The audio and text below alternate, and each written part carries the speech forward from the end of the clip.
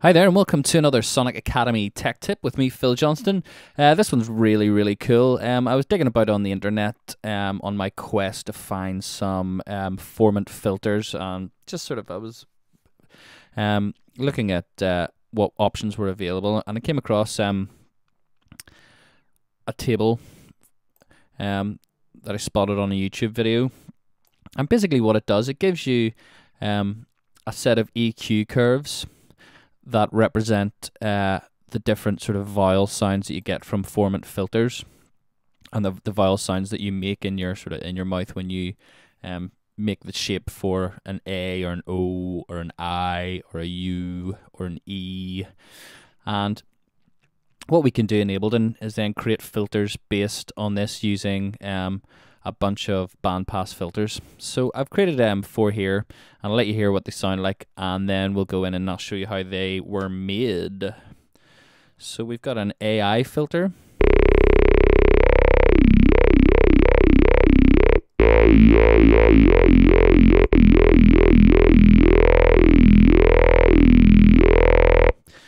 And then we have an AO filter.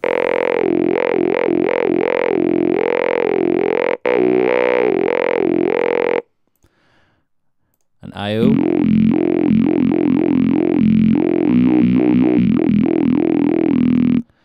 And then an AU.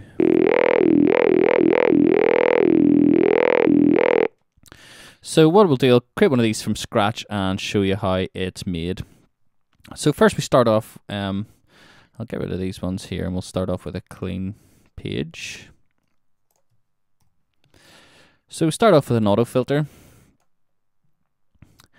and we're going to group it into an effects rack.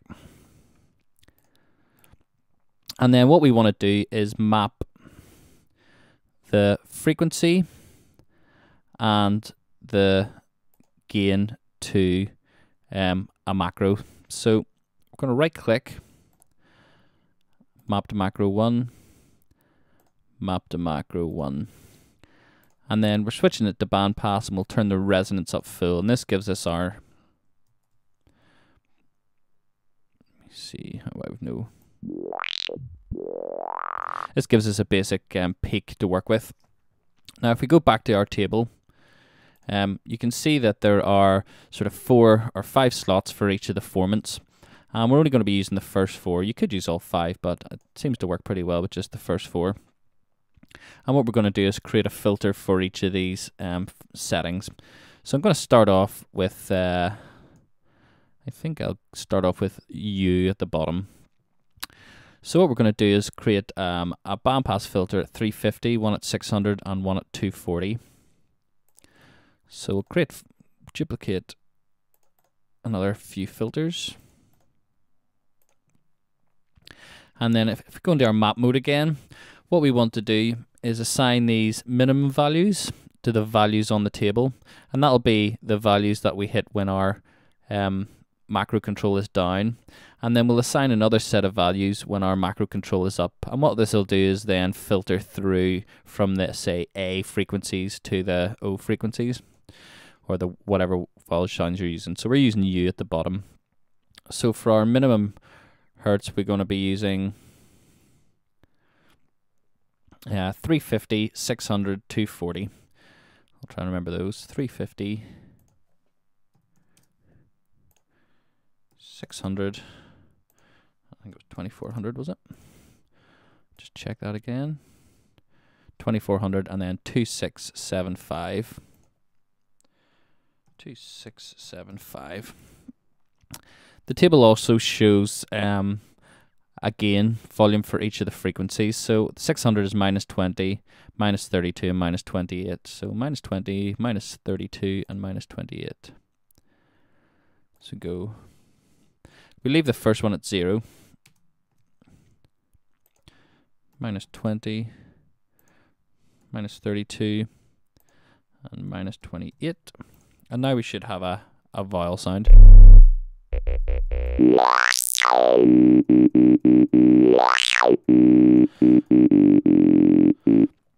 And then what we're going to do on the max side is use the table for A, so 600, 10, 40. 600, 1040, 2250 and 2450, 2250 and 2450. And then we'll put in the gains as well. So we've got -7, -9, and -9. -7, -9, and -9. So now we should have a filter.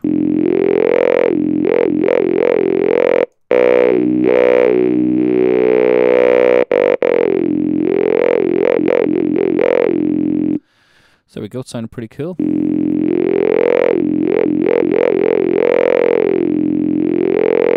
One thing you can also do is, if your filter sounds like it doesn't have a lot of bass, if you want to use it for a bass sound, you can add another chain and just add an auto filter on this.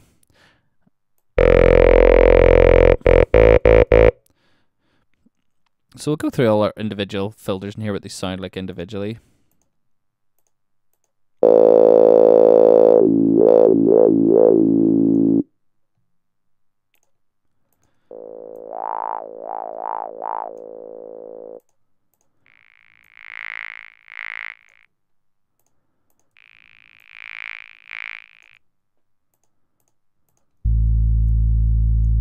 And we'll not assign that to anything.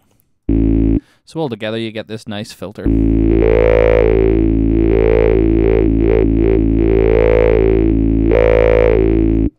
So we'll do the same process again just so you can see it a second time. So I'll turn this filter off. We'll just dump that. So create an auto filter. Assign it to bandpass, put the Q right up full. We want to right click and, oh no, we need to grip this first. So grip it into an effects rack. Right click and map the frequency to macro 1. And then map the gain to macro 1. And the reason we're doing this first is when we copy the chains, it'll copy the settings for our maps. So if we were to create all our filters first and then map them, it would just be a bit more work. When you create an extra chain, or when you duplicate a chain, what it's doing is basically sending a series or a parallel signal. So basically there's two signals getting the full saw wave and then processing them sort of separately, and then the output's combined. It's not like it's parallel where one filter's feeding into the next one, so they're all sort of parallel and independent. So we'll duplicate this 4 times.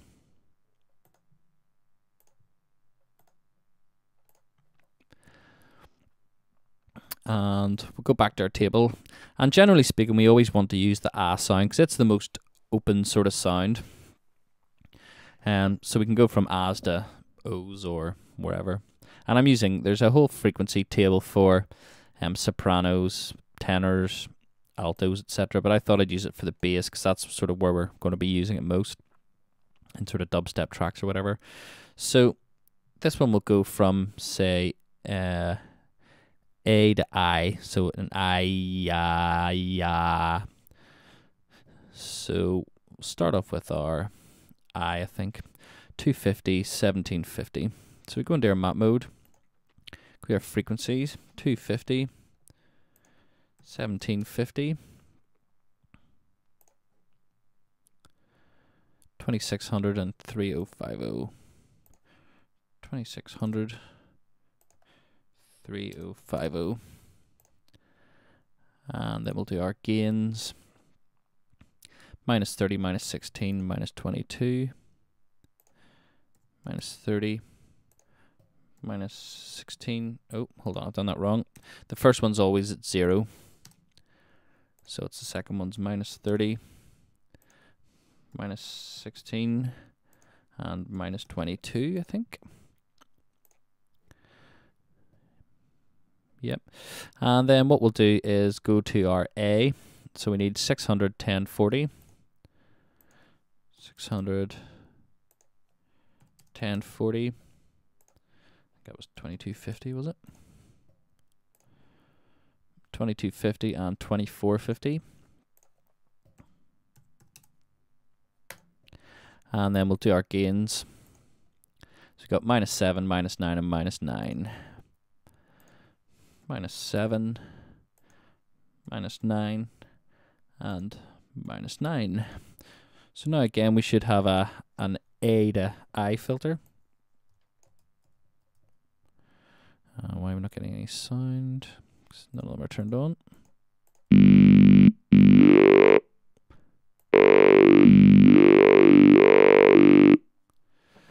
So there we go. We've got a nice A to I filter. And as I said, if you want to add a bit more bass to the sound, you can add another chain and then just add an auto filter on it, just with a low pass. And that'll just give you a wee bit of bass.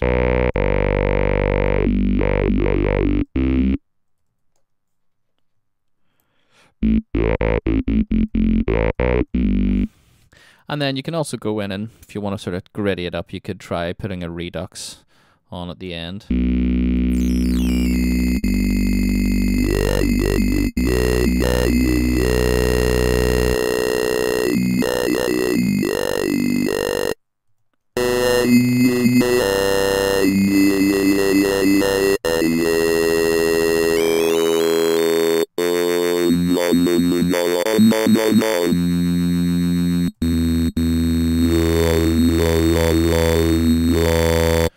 So there we go, that's how to create Formant filters in Ableton. Hope this was useful. I'll add a couple of the presets to the Tech Tips course pack that you can download. So check that out. Thanks for watching, and I'll catch you next time.